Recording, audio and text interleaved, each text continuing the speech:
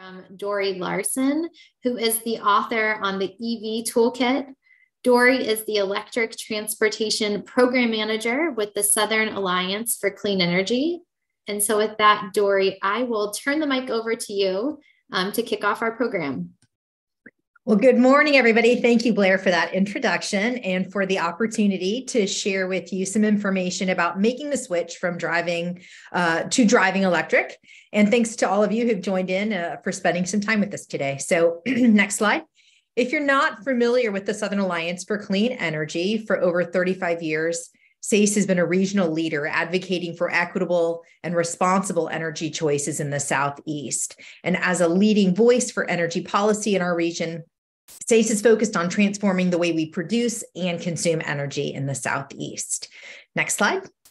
So with this presentation, I am going to give an overview of EV ownership, and then the basics of EV charging, including where to locate charging stations, and then go over some incentive programs that are useful to know. So next slide. So why electric vehicles? If you would hit the next button, there we go. Thanks. The transportation sector overtook the energy sector as the largest contributor of carbon dioxide pollution in the United States around 2017. But there is definitely something that we can do about it, and that's part of what we're talking about today. So next slide, please.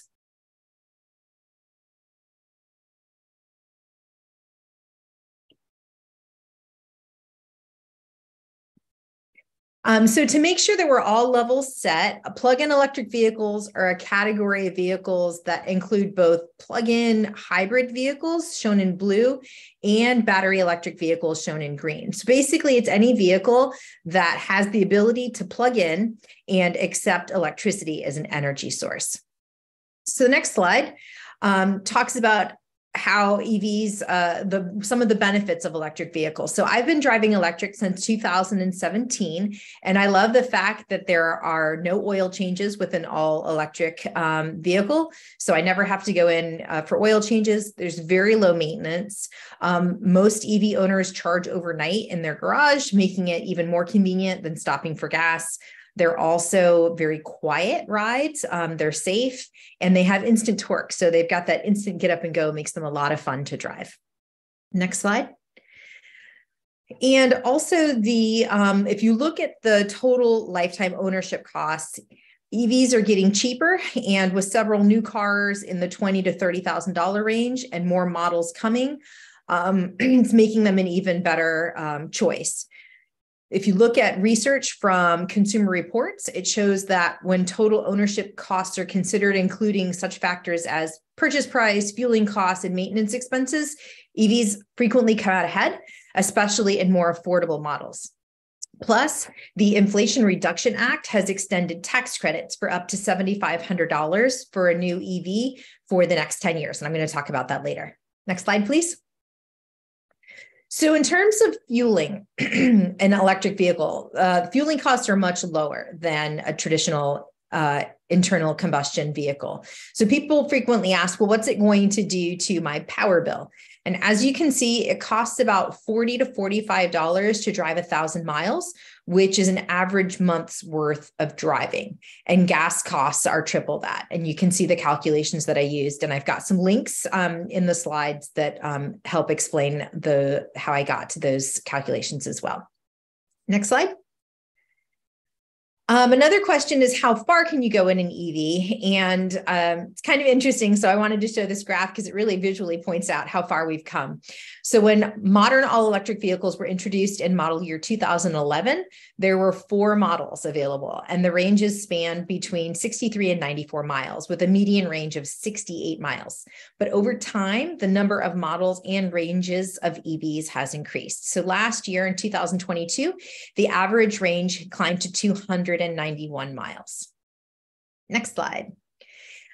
There's also a persistent myth that EVs are just as dirty as driving gas cars. So I wanted to highlight that misconception and dispel it. So as you can see in the graph, in Georgia, the average electric vehicle produces under 20% of the emissions of a gasoline vehicle. And the main reason for that is because EVs are so much more energy efficient. Around 20% of the gasoline that's pumped into the car and the fuel tank actually makes the wheels go round and round. But the inverse of that is true for electric vehicles.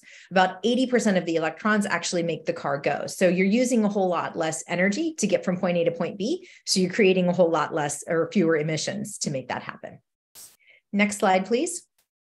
I also wanted to highlight there are tons of electric options that are available for every popular type of vehicle, including the F-150 pickup truck.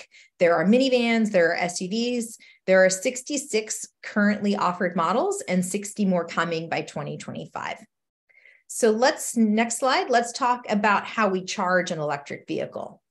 So one way, I'm sorry, I skipped a slide. So, yep. I added this slide in so you can find how to browse EV models. This is a great website from Plug in America called Plugstar that I wanted to share. All right, so next slide. Now let's talk about how we charge an electric vehicle. So one way is called trickle charging or level 1, and it adds about 5 miles per hour. So if you charge overnight, you can typically replenish what you've used in a day's worth of driving. The second type of charging is called level 2 charging, and that allows about 25 to 60 miles per hour, depending on the amps going to the device. These are the types of charging stations that you find around town, and some folks choose to install a charging station at their home as well. And then the last type is called DC fast charging. And these are the types of chargers that you find along highways, and it allows you to recharge approximately 80% of the battery in a half an hour. And also just wanted to point out for the DC fast charging on the bottom, there's 2 different shapes. Nissan used the shape on the left, but they're phasing it out in their new models. So pretty soon, all of the DC fast charging shape will be the one on the right, and that'll be consistent. Next slide. So I also just wanted to show kind of a picture of what level 1 charging looks like. So it's basically a glorified electric cord. You plug one into a regular 110 outlet in your garage or your home, and then the other adapter goes into and plugs into the car. The next slide. So these are the level 2 chargers that you typically find when you're out and about around town. And these are the ones that add 25 to 60 miles per hour. Next slide. And then this is a DC fast charging station. These are the ones that you find typically around highways, and they recharge the battery capacity up to about 80% in a half an hour. And those charge times are getting faster as the technology is improving as well. And then the last slide the next slide about charging. This is a Tesla supercharger. And I just wanted to point out that for level 1, 2, and supercharging is what they call the DC fast charging. The shape is the same. And it is not the same shape as the other models. But there are adapters that you can get so that you can plug a Tesla car into community charging as well. All right, next slide. So how do we find EV charging? There are lots of helpful apps that you can have on your phone. One that I like to use is called PlugShare. So it allows you to filter the type of car that you have and the type of charging that you're looking for. It works pretty much like Google Maps, and it's also crowdsourced. So if the charging station is not functioning as well as it should be, other EV drivers can make that notation in the app. Also with Tesla, the navigation is built into the car's navigation system. So you type in where you want to go, and then it finds the charging for you automatically. I also wanted to point out that with the bipartisan infrastructure law, the NEVI program is investing $7.5 billion in federal funding in the next 5 years. So there's going to be an inordinate amount more charging infrastructure within the next 5 years around town and around the country. All right, so next slide, talking about some of the tax credits. So there are federal tax credits for new vehicles. There are now federal tax credits for used electric vehicles. There are there are tax credits for charging stations if you want to install one at your home or business. And utilities also have some rebates that are available. So I have links to all of those. Next slide. And then I also included some resources that are really helpful. There is coming up National Drive Electric Earth Day that I know the Drawdown Georgia is participating in. So it's a link to find events that are happening around near you. Next slide. And then I also wanted to point out, and people don't realize, there is an electric application for every class of truck and medium and heavy duty trucks. There are transit and school buses, delivery and garbage trucks that are here today. Every child deserves to ride to school in an emission-free bus. And right now there are quiet garbage trucks and emission-free deliveries happening in towns, but we need to be advocating for more. So I wanted to make sure we're all aware of that. And then the last slide, I just wanted to invite you all to stay connected with the Southern Alliance for Clean Energy via our social media channels. We have Facebook, Twitter, and Instagram. And also invite you to join our Electrify the South mailing list to stay current on EV events and to receive any updates via our monthly newsletter. So thanks for your time. I appreciate it. Thank you, Dory. That's incredibly helpful. I know you highlighted some of the new tax credits and other subsidies that are coming down from the federal government. As people kind of digest what those are, can you talk about some of the decision points people may be making as they think about whether they should lease or own an EV in order to take advantage of some of those programs? Yes. So there are federal tax credits for the purchase of electric vehicles. The Treasury just amended the list of qualified vehicles today. So there are 22 electric vehicles that currently qualify, both plug-in hybrid and fully electric, that qualify for those tax credits.